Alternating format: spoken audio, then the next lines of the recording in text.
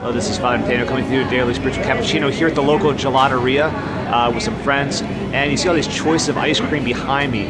You know, it's an amazing moment. You just see how everyone here is so giddy, asking, trying different flavors, enjoying themselves over such human simple pleasures. And it just reminded me of our Heavenly Father, how He just loves to shower down blessings, shower down His many, His joy at pleasing us, joy about giving us surprise, joy about satisfying our hearts and giving us what we need. The simple human things of life can remind us of that God the Father is always looking to bless us and shower His goodness upon us.